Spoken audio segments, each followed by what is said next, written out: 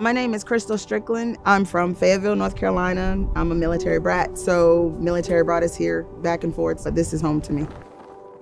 My name is Samiyyah Strickland. I'm in the 5th grade. I actually contracted COVID in April of 2020, right when it broke. So when I caught it, they didn't know a lot about it. I ended up being in the hospital for 15 days.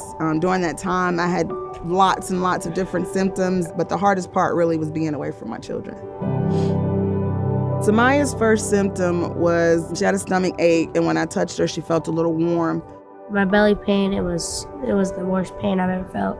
When Samiyyah arrived to UNC, she was critically ill. Hi, pretty girl. Multi-system inflammatory syndrome or multi-inflammatory syndrome in children, it's almost exactly as it says. Inflammation in the body can affect multiple different systems. And so for this case, it meant that the respiratory system was compromised, the cardiovascular system can be compromised, and in some of its worst manifestations, that also means neurologic disease. That makes treating MIS-C ultimately very difficult. It's knowing to recognize the syndrome and knowing to send off the proper tests to have confirmed either a prior history of COVID, because this is one that arises after the onset of COVID. Good girl, awesome job, sis. We embarked upon an MIS-C treatment protocol that went really well. I'm just really glad that we were able to get her to a point where she could experience the rest of her life, where it's not just return to a function of life, it's a return to a quality of life that I would want for any child.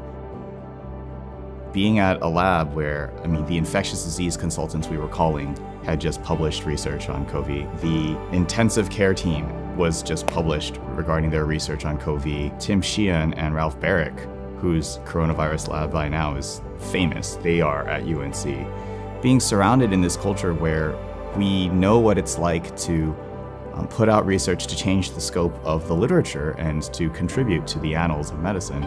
By the time Samiyyah got to us, the protocol for COVID treatment and MIS-C had probably been revised 3 or 4 times by experts who had been looking at the literature over and over and over again. That was really amazing to see. Medical research played a major role in saving my daughter Samiyyah's life. If it had not been for that research, I don't think the doctors would have been able to find out what was wrong with her and to treat her.